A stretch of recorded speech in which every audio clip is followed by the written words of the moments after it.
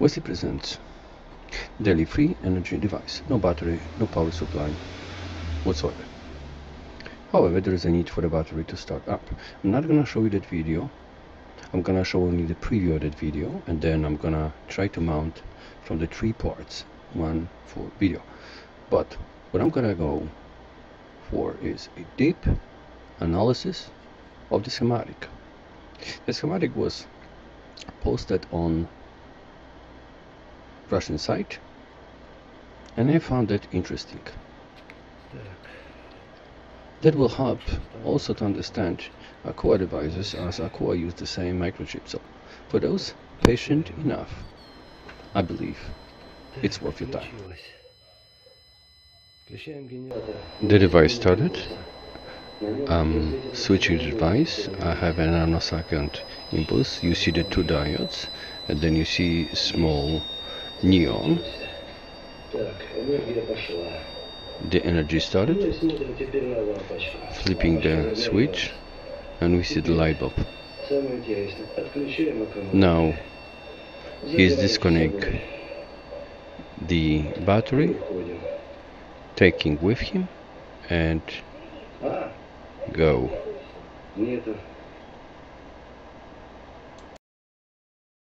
We have a wave. Now, what we're gonna be dealing with at a certain point is that's it. This is the 0 of the amplitude,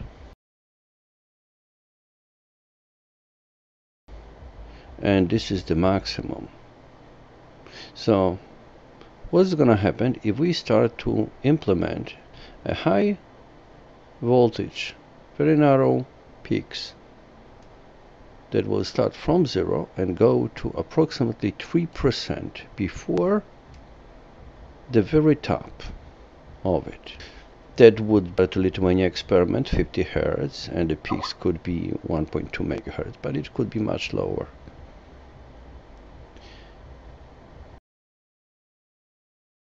It looks like that basic concept is something that makes a sense. Большое спасибо, ребята, с странника, делаете очень хорошую работу. And then we're going to 2 videos on that side. Those are the videos of Daly. You could see those 2 parts. There are 3 parts, only 2 of them exist on that side. We could go to another site, and that would be live internet site, and we could see all of the 3 parts in here. And I'm gonna try to put those parts together and make a video out of it.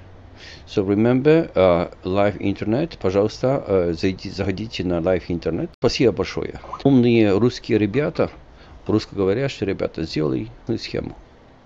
1 impulse forming circuitry, 2nd impulse forming circuitry, and that magic coil.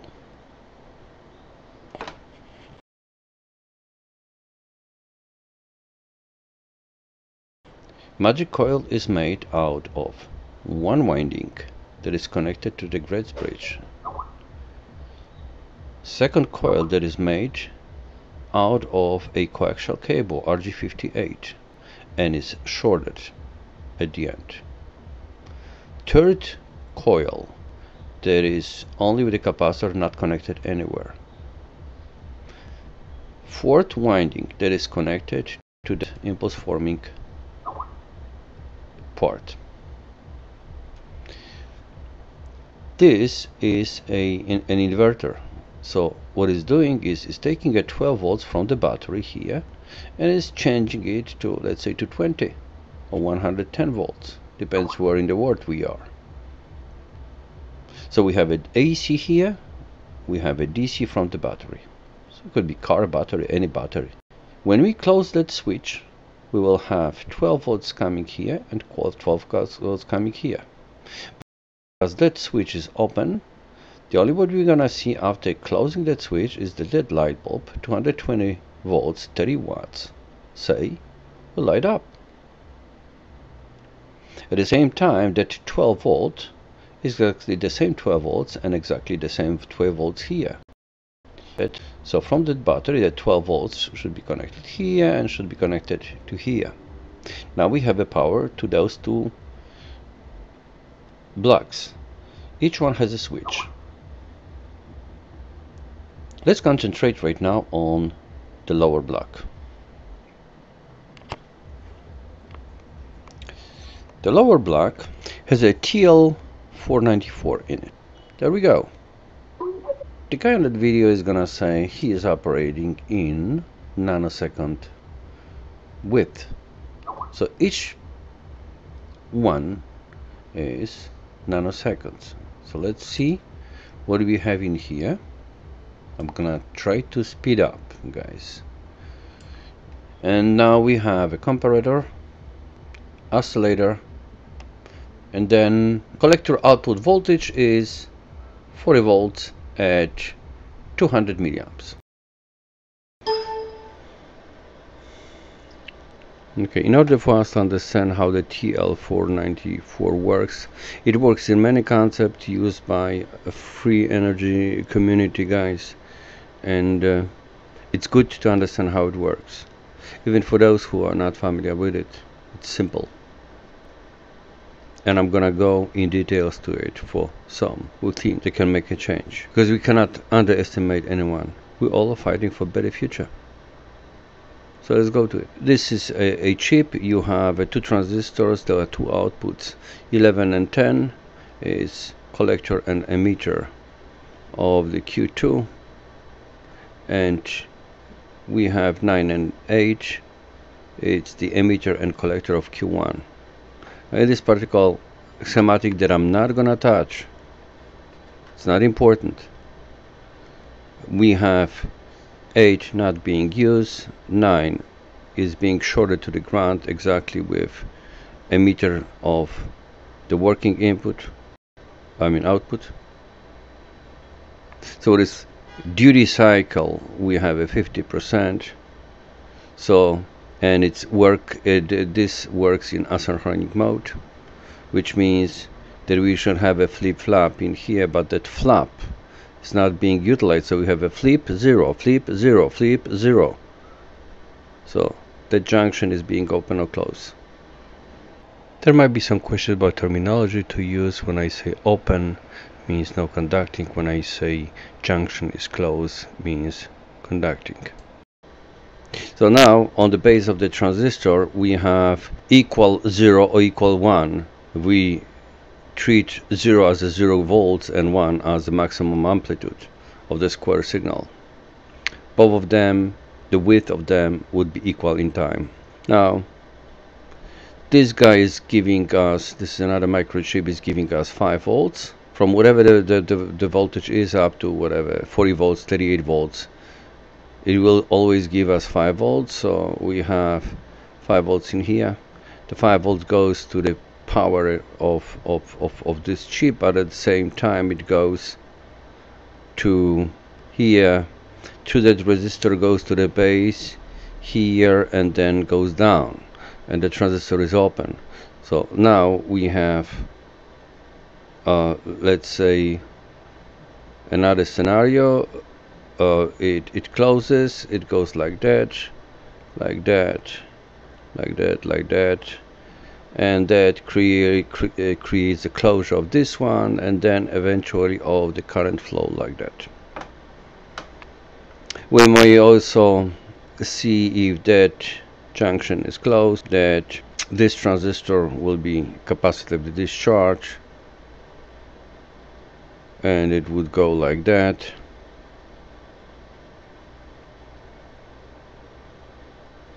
Like that.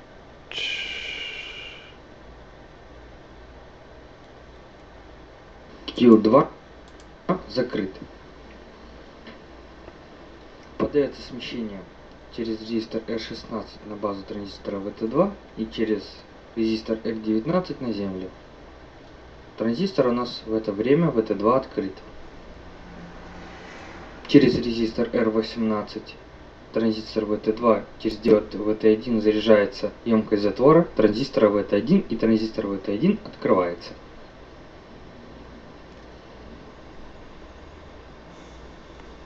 Когда открывается транзистор Q2, у нас наше смещение закорачивается на землю, и транзистор VT2 закрывается. В то время как открыт транзистор Q2, через него начинает разряжаться затворная емкость транзистора VT1. Через резистор R17 и на затвор. Okay, so one more time, closure, go like that, like that, and then we have a closed circuit. Вот таким образом. Вот и весь цикл работы транзистора VT1. That's the microchip. TL494. Let's see what we have in here. That's the Q1 that I was showing, that's the Q2, that's the collector emitter. Now we have leg 13. We put 0 on leg 13, or we put 5 volt at leg 13.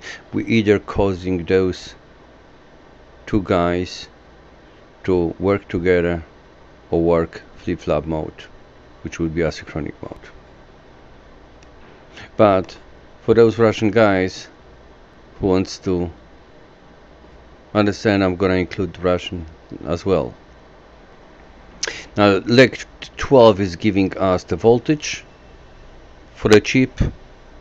The reference would be 14, that would be the height of the peak regulation, and we have a ground wire. Now the dead time comparator, how much of the dead time do we have, is on leg number 4. And then we have two input amplifiers which we can play with, and then we have an equal response on this side if you want to. So let me go to the Russian explanation. Beautiful one. Спасибо большое. Очень хороший. Мне очень нравится. Неинвертируемый вход первого усилителя ошибки. Вторая нога. Инвертируемый вход первого усилителя ошибки.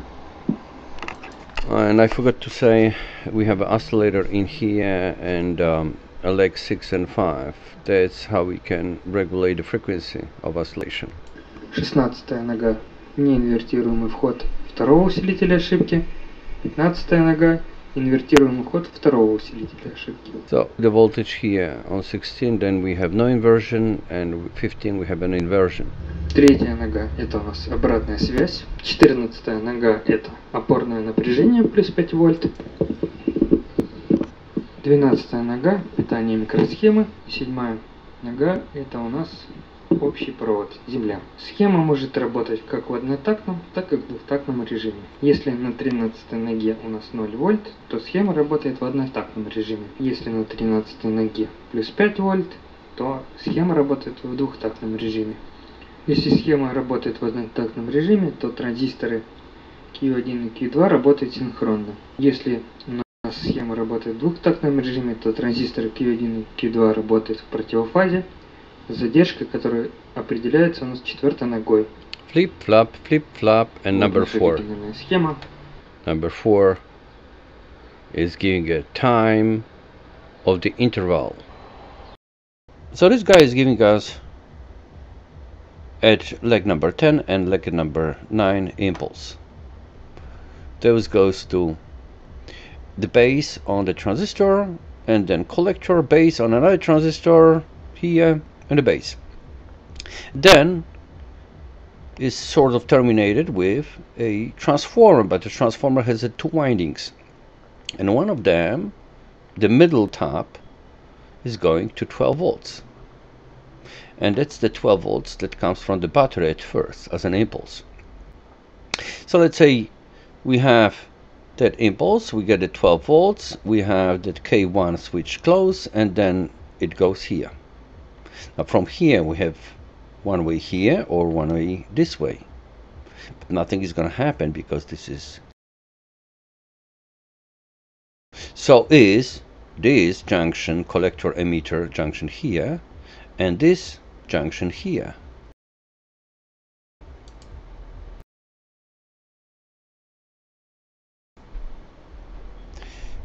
So what we need is if we have a voltage on the base, then we close it. And if we have a voltage on the base, then we close it. So this guy is giving us the signal. Flip-flop. Now what we're having in here is flip-flop, flip-flop. Now what we have in here is flip-flop, flip-flop from the other side.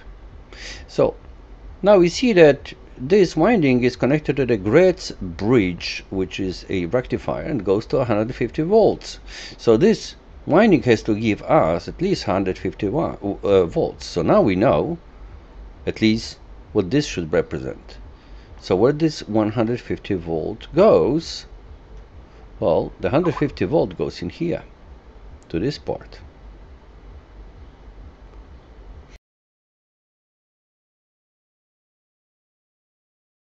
One more time. Battery, switch, starting the device, 12 volts down, 12 volts up, 220 volts AC here,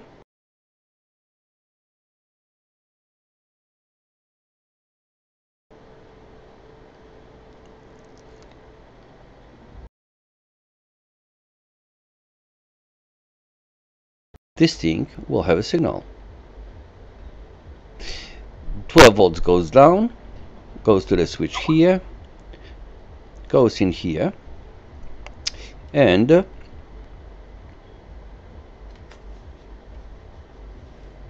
start the device working.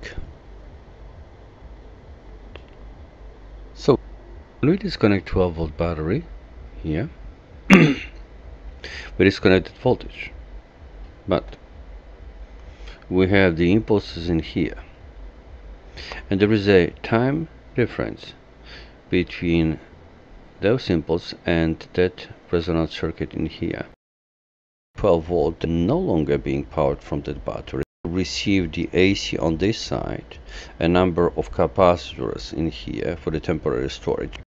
Then through that switch to that Gratz bridge, back impulse here. We didn't go yet to this part. So this part we have, let's assume that we have the 12 volt battery. That 150 goes in here and comes here. And we're dealing with 74HC HCT00 or the Russian chip, which would be KP1554 LAZ, and that would be, this is the guy. It's pretty fast, it's 70 nanoseconds, and it has high speed access time. That was one of the things with all of this Capenazet stuff and all of the KUA stuff that might matter. Fast impulse, fast rising and falling edge. Now you have a block diagram of it. We have two of them, one in here and one in here, and then we see how the impulses goes. Power regulator.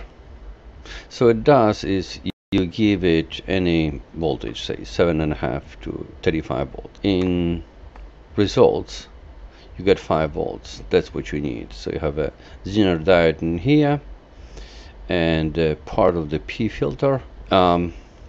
100 nanofarads for the ripples, rejection, only 3 legs. So we have two of them, one in here and one in here. Because we have a 12 volts from that battery to this point, and from that battery to this point, for the moment only. We have a 12 volts come here, 5 volts coming back, regulated, going to this guy, and going to this guy.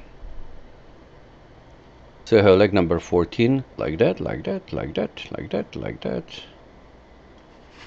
And the end of this part is a pulse width modulation. So it's establishing the width of an impulse. Signal going like that, and from here to this guy. And if you recall, RG58 is our coaxial cable, and we already have on the collector of that transistor very nice peaks, impulses that I was talking about on this video. I didn't show those peaks, but they look like a zigzag in here. And then you have a two Schottky diodes, pretty powerful. One KP203, two of them. When 150 volts come in here, we have a neon that will give us indication of the presence of that 150 volts. So that would allow us to adjust the frequency if you want to, because we would see those impulses. Then it goes to the drossel, which is the choke. That thing will stop any AC coming. On the other side of the transformer, we have this Gaussian shape of the peak. What is that diode for? Well, if we have a standing wave that is coming back and this acts as a transmitter, because that standing wave is hitting back, is accumulating on this winding and eventually hitting back to the collector. So it should overheat the transistor, but it's not doing it because of the diode. The diode is simply shorting it when it comes back. The best way to explain that is as if we have a sine wave. This is the negative from 0 to minus is negative part, and from 0 to plus is positive. So the diode is only giving us conductance one way. Let's come back to this one. Now we need to concentrate on this part and the role of the coaxial cable. The RG58AU is 50 ohm. So if we say that we have a matching impedance of this part of 50 ohm, then the signal should go through that coaxial cable, and eventually if we connect in here 50 ohm resistor, it would dissipate on that resistor. We would have a perfect match of impedance. Let's say we have that coaxial cable open or short. Guess what? This guy would never see it short. It would see it open as if it didn't exist. So my understanding is whether you short it or you're not shorting it, at resonance you will still have mismatch of impedance at the end of it. That energy could not go further, it goes back and hit that circuitry back. So we have another diode here, and then we have an impulse actually dissipating through the diode. So it's good if that diode has a heatsink on it. But imagine that we have a series of impulses coming in here that are modulating that signal with a very nice peaks. Let me take a break.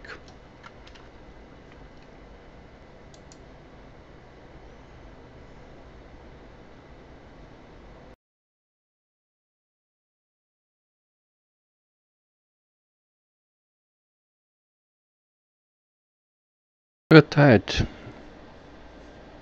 of doing that video. It's pretty much time consuming. So I decided to split it on a few parts. Definitely you guys need to see the video in all of the 3 pieces that I found, put together and translated. So then you will have a full picture of what I'm relating to, what I'm translating, and where are we going to with that.